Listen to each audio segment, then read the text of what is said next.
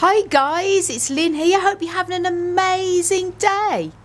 Now guys, in this video I'm going to show you how you can remove the dreaded mealybugs from Mammillaria cacti. Now this is obviously for all types of cacti, not just Mammillaria, which are these ones here.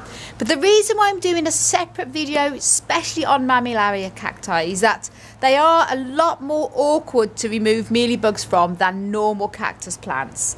And I have done a few videos on removing bugs and things like that before, and obviously with cacti these little tools come in handy. Obviously cotton wool balls, buds and little brushes to get in between the nooks and crannies. These are really good. These are actually from, probably find most chemists will sell them behind the makeup counter. Sometimes you ask and you'll be able to buy a pack of them as well. But if not, an old mascara wand, or what they used to call a pipe cleaner. And these are great to get right in between the spines. Now that's what I do with a lot of the normal type of cacti, even the heavily spined ones. But with Mammillaria cacti, especially some of the hairy ones, or in this case, this one is probably the worst type to have to remove mealybug from, because as you can see, the spines are so tensely tight together that you can't just pick them off. Like you see these books and it'll say, oh, remove mealybug just by using a brush dipped in isopropyl alcohol, which is this here, and just wipe it off. Well, that's okay if you've got normal leaved plants or even cacti that aren't heavily spined.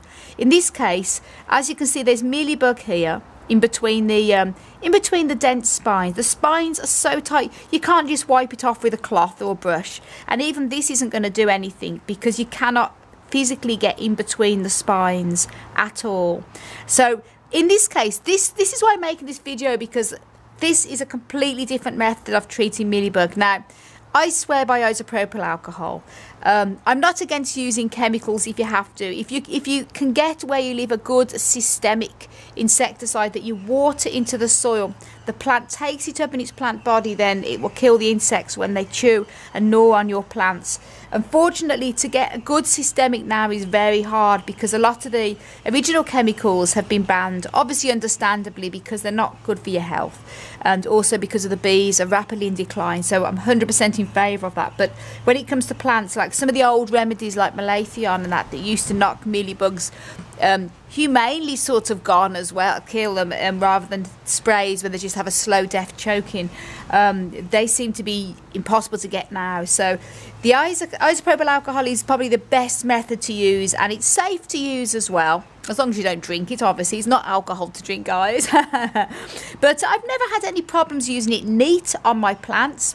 If you're using it on plants such as orchids or succulents, like especially echeverias that have the lovely colour hue sometimes on a lot of their leaves, I would actually recommend diluting it possibly 50-50 rather than using it neat. It'll still work, but as in the case with these type of cacti, they're very thick skinned, and I have no problem just spraying it neat, and it does kill the bugs. Now obviously when it comes to these, I'll just show you this bad case of mealybug. The reason why I'm doing this video is because I do check every, excuse the next door neighbour's mowing the lawn, I hope you can still hear me. But I do check for plants, the bugs, every single day. Me and Hans, we get up in the morning, we have a little routine, we have our wholemeal toast and jam, and then we go around the plants and check for buds and bugs. But this plant was actually right at the back, and this particular stem was going right towards the wall, and of course we missed it. So I thought great opportunity to do a video to show you what I do in this case, and it is treatable, so don't panic if you think, how am I going to get this off. Now best thing to do is to use a spray bottle. In this case, as you can see, one of these ones here, they're easy to get in most garden centres and things like that.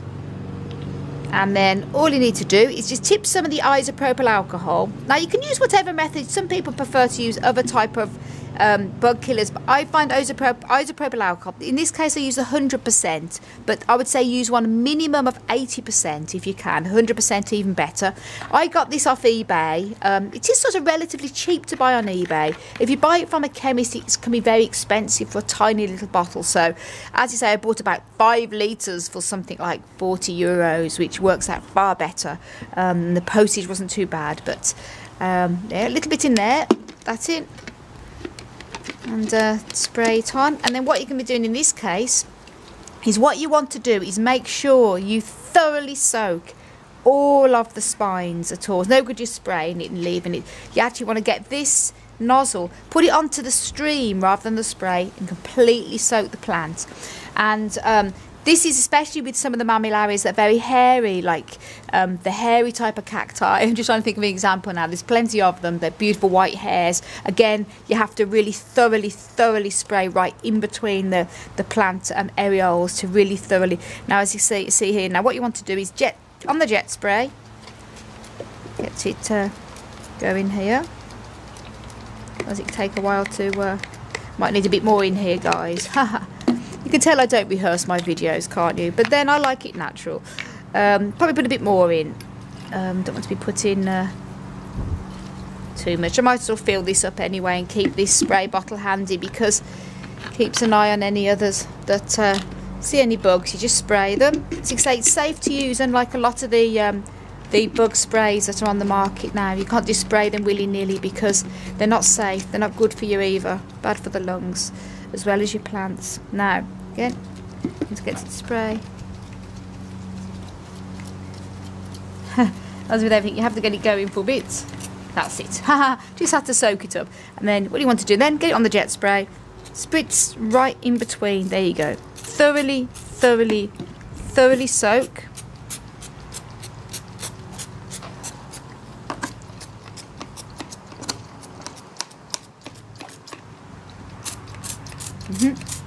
And you don't want to leave any part of the plant uncovered whatsoever. You want to make sure you completely go in between the spines. In this case, I'm probably going to start at this end. Now, obviously, some of the alcohol is going to go onto the top of the surface of the soil. I'd recommend that you probably give the plant a water first. Obviously, always best to do this at the growing season, but if it's the middle of winter, you don't want to be watering. But it will dilute. It means that if any of this alcohol lands on the top surface of the soil, it will be diluted rather than the plant drinking it neat. And start from there, obviously, and you want to go through the whole of the plant so it's completely soaked. The alcohol, I find, doesn't really hurt plants. Mammillaria type of cacti, this doesn't hurt. As you can see, the alcohol is brilliant. It just sort of melts mealybugs on contact. I find it's the best stuff, to be honest with you. A lot of even the systemics on the market, they're no good, and all it does really is the plants, especially mealybugs, just get immune to it, and it makes them even stronger.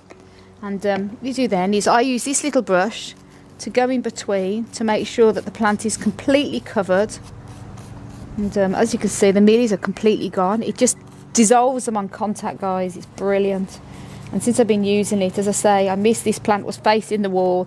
I've been using it on my other plant, and the best ever with preventing bugs. And then I'm going to be doing this on the whole of the plant. And I'm not going to bore you by showing you the whole thing, but I'm going to do the rest of this now, and then I'm going to show you, going to turn it over and do the underside. But obviously the trick is to use one of these brushes, go right in between, so the spray is completely and utterly, you see, you want to really soak. Now, some people also submerge. You can actually have a bowl, dip it in the alcohol, but to be honest, you'd use a lot of alcohol that way. I find this is the best way to blitz them bugs completely.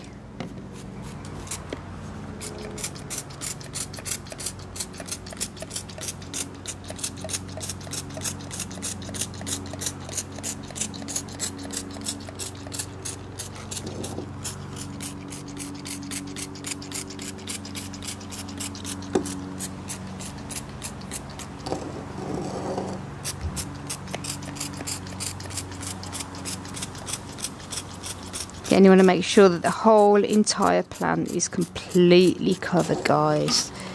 There's no chance that no mealy can survive that. As you see, these plants, thankfully, it's only the one side of the plant that was affected. The rest of the plant's pretty healthy, which is good. But as you say, if you see some mealybugs, they're literally going to be a lot more of them. So I'd recommend treating the whole entire plant rather than just the area you find them on, because they can guarantee there'll be young ones and nests all everywhere. As you see, again, use one of these brushes. And the only reason I'm doing this, obviously, is to comb the hair, the spines I should say, to make sure that it's thoroughly gone in between all of them areoles, which are these little tufts that the spines come out of. If you're wondering what an areole is. Just want to make sure that it's completely thoroughly soaked, so they're all gone. And oh, back to the original one again. Now, obviously what you want to do then is turn the plant over, because they've all got rid of them now. Again, like I say, what you can't see, they can guarantee there's going to be more of them. So you want to turn it around and do the underneath. Again, thoroughly spritzing.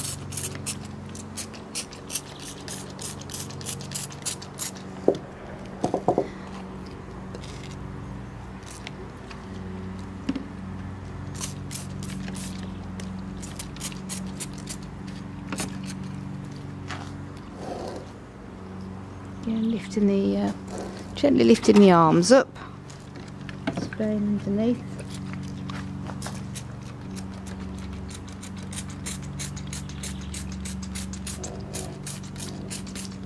It's important that the underneath is done, because that's often where mealybugs lurk. Like I said, just because you can't see them doesn't mean to say that they're not around.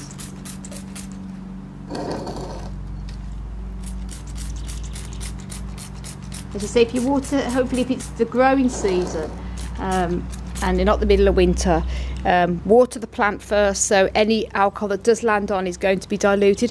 And that's really it. Now, I wouldn't really recommend doing this in strong sunlight as such. The sun has just come out since. But I'm going to leave that plant as it is, and that one's done there. Now I've got another plant similar to this, and although thankfully I've gone through with the magnifying glass and the little loop, and there's no signs of mealybug on this. This is actually perlite. If you think it is mealybug, it's perlite that's come out the top there, so that's not. But I am still going to treat it anyway, because it was close to the other one, and as you said, they're very similar. And at least by treating, if there is any mealybug nests, then it's a good to know that they're not going to survive. So again, just and it's such a cheap way as well. Like a lot of these sprays, not only they're very bad for the environment, they're not very effective anymore. Most of the systemics on the market are not what they used to be. So they just seem to be producing these super bugs, which means that your mealies are just going to be more resistant than ever, which I found is a problem. But this is great. Now obviously this isn't really going to be effective against spider mites, which is another common pest of cacti, fortunately. But this is really the video on just how to get rid of mealybugs. I'm running out of, as you say. Thankfully, this plant hasn't got it. But this is mainly a video because I saw them, and that'd be a great opportunity to show you how you can, with these type of spine cacti, you can't just pick them off. As I said, the only way is thoroughly spraying in between, or the submersion method, but you'd use a lot of alcohol that way. And that's really all it is to it. And that goes with the hairy cacti as well. And there you go. No signs of any mealies now, and just keep an eye on it. And I'm going to keep this in the conservatory, obviously away from the sun, the alcohol. And I still, excuse me, kicking the stand. Whenever I see any, I'm going to spritz them. So there you go, guys. I hope you found the video useful, and hopefully you won't have to endure this mealies on your plants if you have MacLeods. But if you do, you know exactly what to do. Isopropyl alcohol, which I've mentioned in a few videos, is, I think, very good for bugs. It's safe, and also it's not going to be harmful to the environment either. And that's the best thing I can recommend for these really hard to reach cacti bugs that you get, like mealies, in between the spines. So there you go, guys. I want to send you loads of love, heaps of happiness, and tons of cactus power, as always, from Ireland. Until the next video, guys. Bye.